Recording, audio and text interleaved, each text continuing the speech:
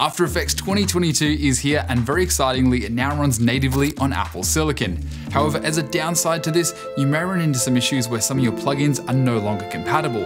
If you open up After Effects and get this error message, basically it's easy to fix. You can just head over to Finder, click on Applications, right click on After Effects, Get Info, and select Open in Rosetta. From now on, After Effects will no longer run natively on Apple Silicon, which as a downside, you won't get all those new performance benefits, but as an upside, you'll get to use your plugins in the meantime, at least until they're updated for Apple Silicon, and then you can go back into that same process I just showed you and untick Open in Rosetta for it to run natively once again.